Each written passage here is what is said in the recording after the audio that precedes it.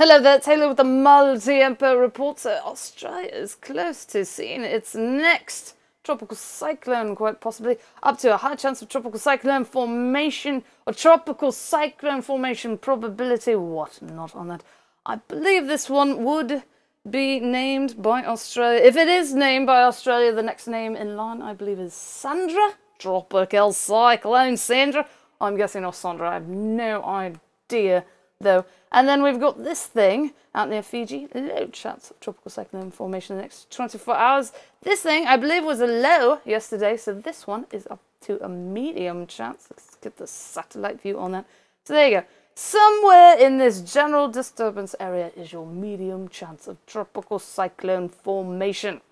So no active storms, which is nice or something, but quite possibly a new one there soon, and quite possibly that one could be something new soon. In the United States, and severe thunderstorm news today. Absolutely nothing. Day 3, though. My God, man, 5% chance. So here is, of all things, your thunderstorm area. This thing where thunderstorms of any sort are probable.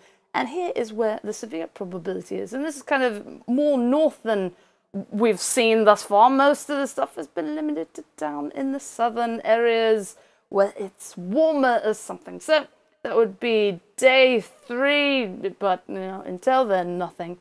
And you know, it could drop off by that point, or maybe it'll get upgraded again, like the one yesterday. Yeah. SevereWeatherTV.com is the official homepage of this screencast. Wikowix is WICKEDWX.com. Cyclocane is CYCLOCANE.com. That is it for today. Hopefully you're staying safe out there.